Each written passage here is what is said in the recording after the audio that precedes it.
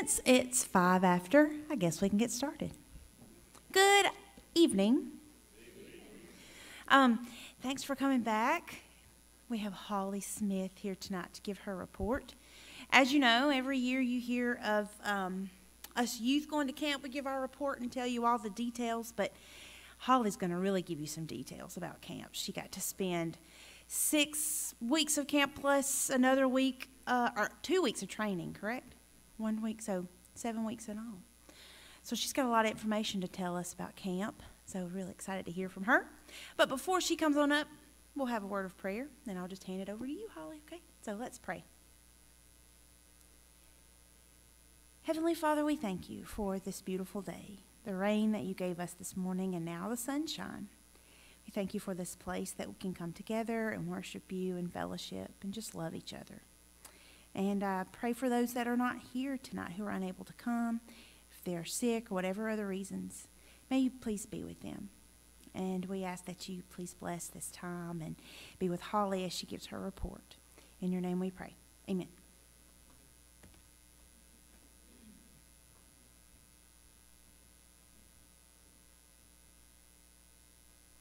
I'm going to start off with a video of some pictures that I had this summer.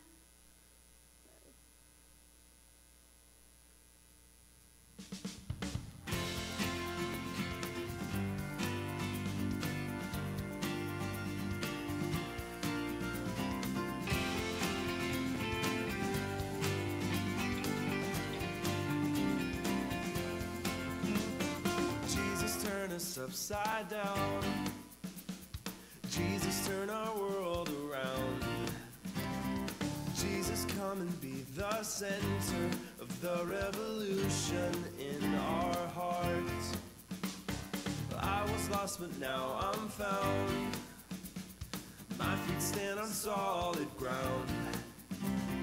I was blind, but now I see that the revolution lives in me. Christ turned the tables and opened wide the door, so all could come and worship. He would not let them be ignored. Jesus, turn us upside down. Jesus, turn our world around. Jesus, come and be the center of the revolution in our hearts. I was lost, but now I'm found. My feet stand on solid ground. I was blind, but now I see that the revolution lives in me. Christ flips my vision to see with graceful eyes. So I'll stand with my neighbor, learning to care and not pass by.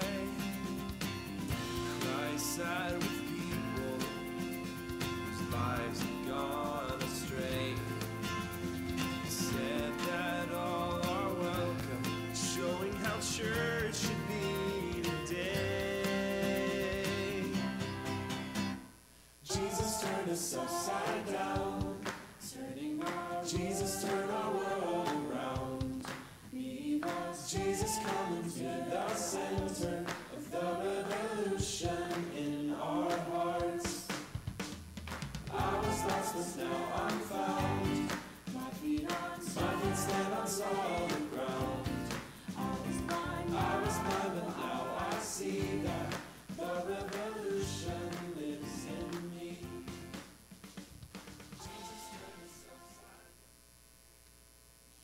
Those were a lot of the memories that I got to share with some really awesome people this summer. We got to minister to thousands of youth in the neighborhoods of Jacksonville, Florida, and Danville, Virginia. It was so awesome. We had the 100,000th camper for Passport at our camp.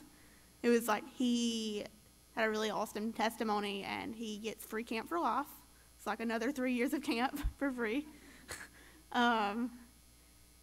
We worked alongside children and elderly people and people of these communities that you don't get to see, and really got to understand the dynamics of these cities, of the poverty and the hurt and all the things that are so wrong, but you also got to see the things that were right and the things that were changing and how the love was in these communities.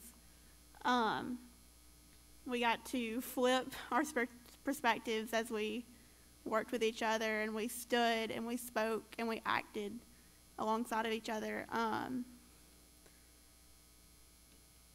It was a really cool summer because as a camper, I went like 5 or 6 or 7 times. I could never figure out the number.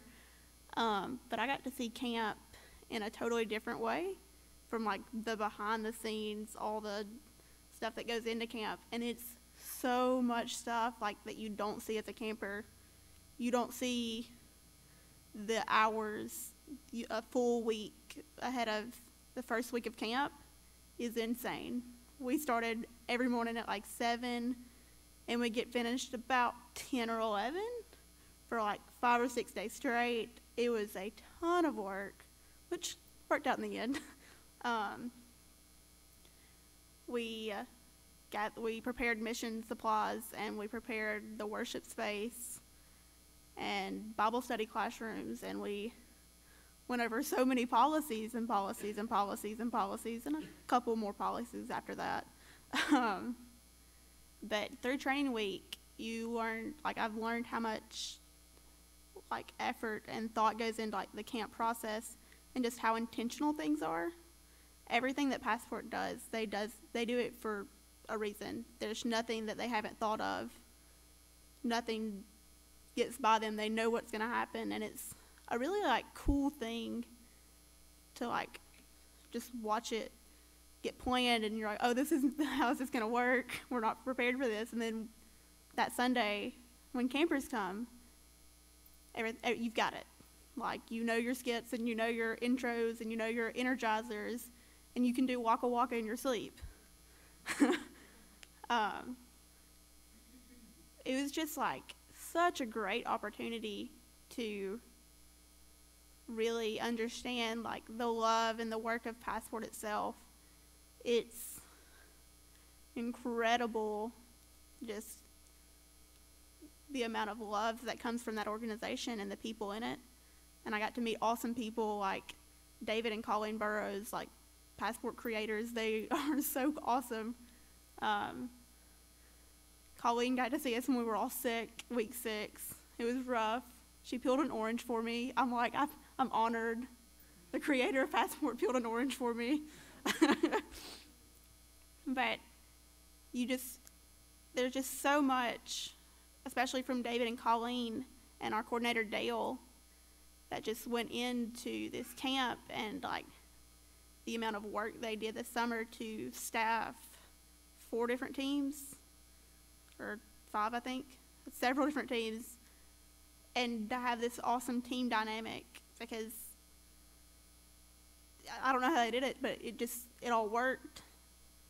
You instantly became friends day 1 of training week, and then you make lifelong friends.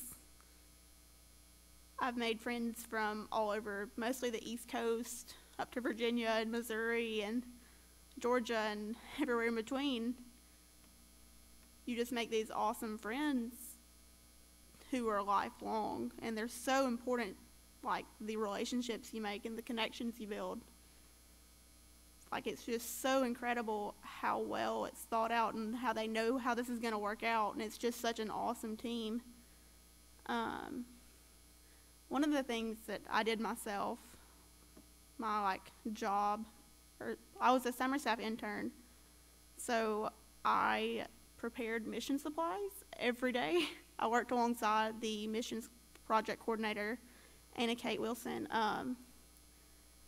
and we would sit in the pod, which is a super long metal box that's incredibly hot in Jacksonville, Florida, when it's 100 degrees outside and probably like 120 inside. So hot every day. And we would get together rakes and brooms and hammers and paint supplies and scrapers and goggles and have the perfect amount, and it's a lot of work.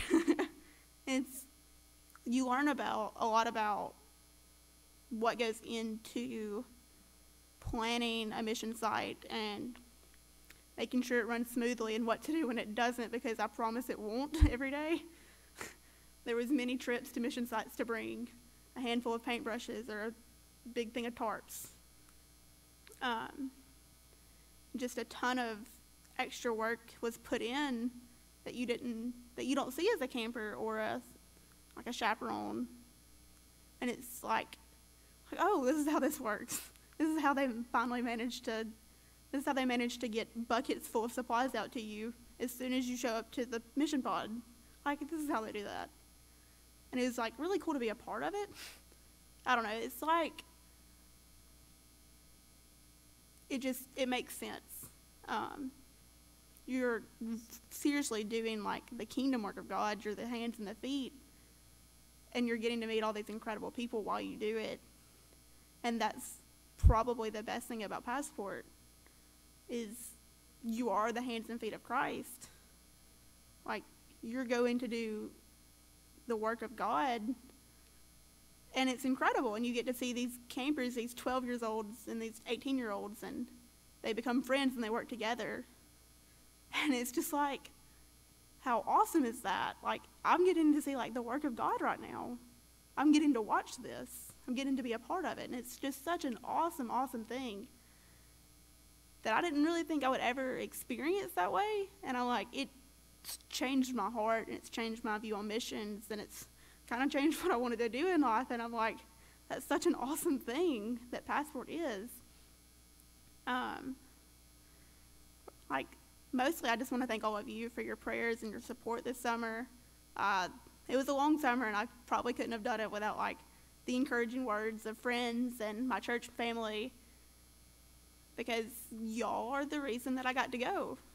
Your support and your letters of recommendation, and I couldn't have went without you. And it's just I'm so thankful to have a family like Williams. It's a family like no other. I've never met a group of people that is like the First Baptist Church of Williams, and I will always be thankful for that. So I'm going to pray us out, and I guess we can be dismissed. All right, pray with me. Holy God, thank you so much for the family of God that is First Baptist Church of Williams. Thank you for their love and support and kindness. Thank you for the love and support of Passport and all the work that they do all over the world and all over the United States. Thank you for the family of God in McAllen, Texas, as they send love and hope to refugees, and the work in Fredericksburg, Virginia, and in Miami, Florida, as they love refugees and love the people of their city.